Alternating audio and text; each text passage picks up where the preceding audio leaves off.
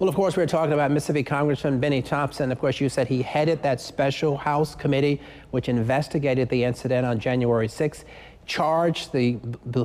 Thompson believes that committee played a key role in the new charges against Trump. In fact, Thompson believes the 4-count indictment is vindication for the committee's work.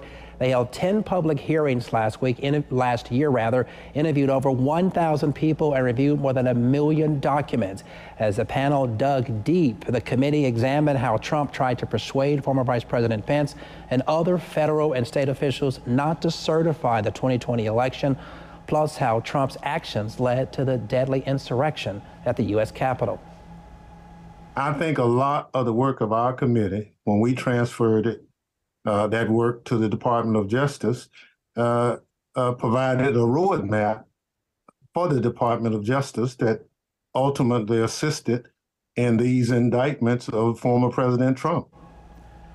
The indictment accuses Trump of spreading lies and falsely claiming he won the election, even though he knew he had lost. The document also says there are 6 unnamed co-defendants whom Trump conspired with to try to stay in power.